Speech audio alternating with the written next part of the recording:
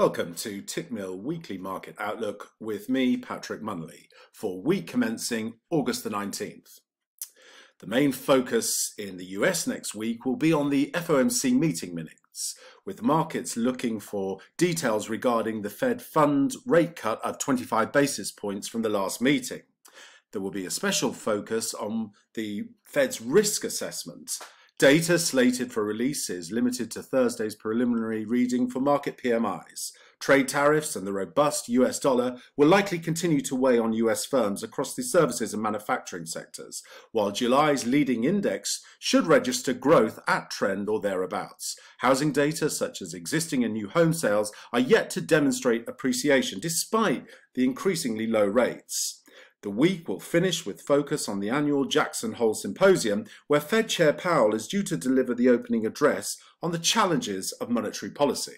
From a technical perspective, the dollar index has recovered well this week and looks poised to retest the 98.60 to 98.90 area.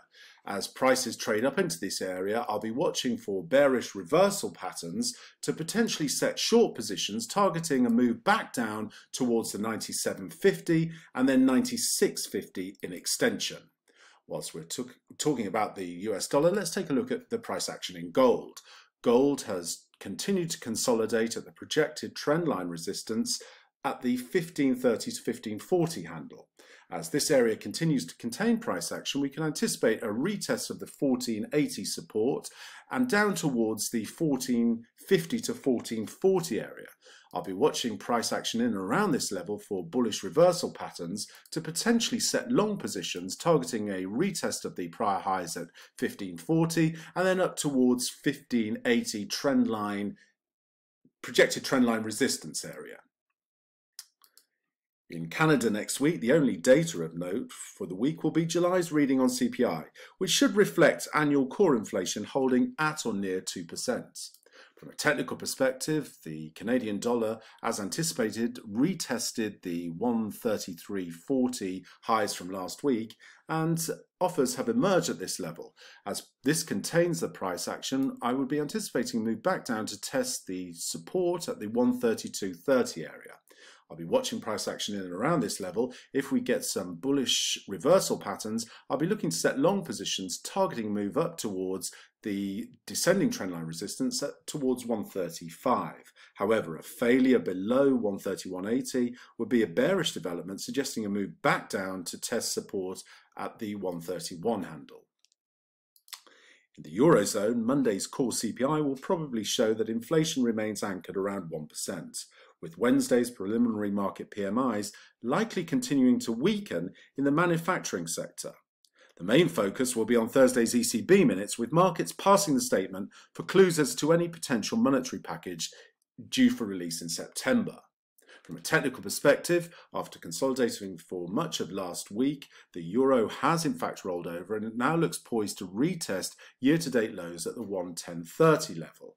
As we trade down to this area, we'll be watching price action, especially looking for any bullish reversal patterns with requisite momentum divergence, confirming the potential for another leg of recovery, frustrating bears as they pile in on fresh shorts in and around year-to-date lows.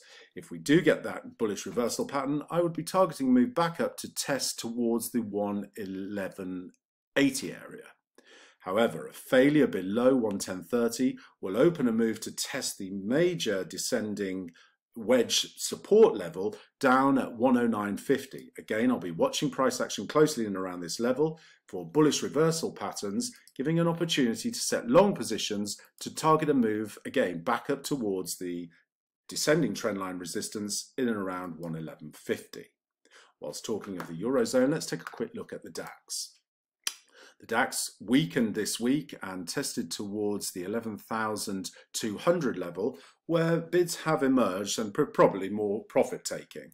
What we have seen though is some divergence developing with our momentum indicators, which suggests there is potential for a recovery to ensue here, probably a three-wave recovery pattern, back up to test towards the 12,200 level. From here, I will be looking for fresh sellers to initiate short positions, retargeting a move back down to test the lows at the 11,280 level.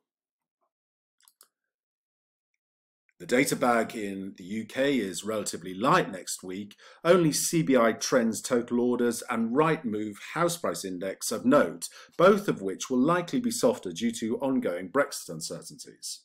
The sterling pound held the 120 level as support and has made an attempt at a recovery this week.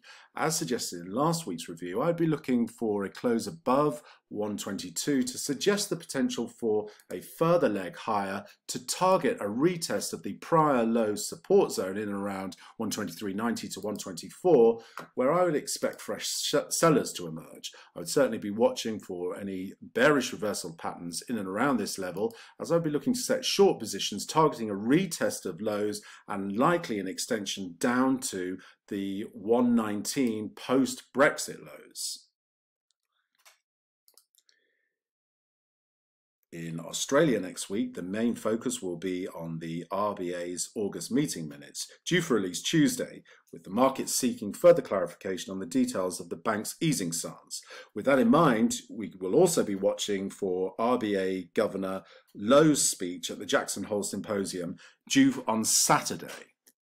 From a technical perspective, the Australian dollar has continued to consolidate above the 67.50 level. As we hold this area, there is the potential for a move higher to test towards the 69 handle. However, I'll be watching price action closely at this 69 handle. If we see bearish reversal patterns develop here, I would be interested in setting short positions to target a retest of the prior spike lows down towards the 66.80 level.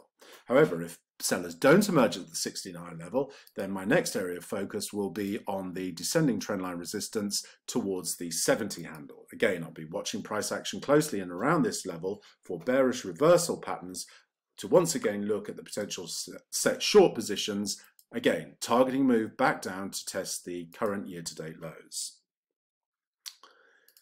In Japan, the focus will be on Thursday's preliminary market PMIs. With the manufacturing reading sub 50 for some time, the services reading should be more robust, supported by an uptick in consumption ahead of the introduction of the October sales tax hike. From a technical perspective, the dollar-yen staged a meaningful recovery this week and is potentially the first leg higher in what would be a three-wave corrective pattern, currently with a target to complete in and around the 107.50 area.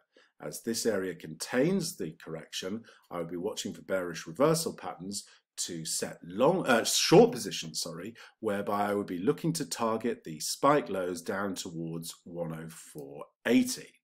However, if we fail to hold the 105.60 support level, then we can anticipate an early test of this 104.80, where I'd be watching again for momentum divergence to develop, and any potential bullish reversal candles in and around this level would be an opportune area to set short positions, counter trend however, but we could then target again a move back towards the 106.80 level.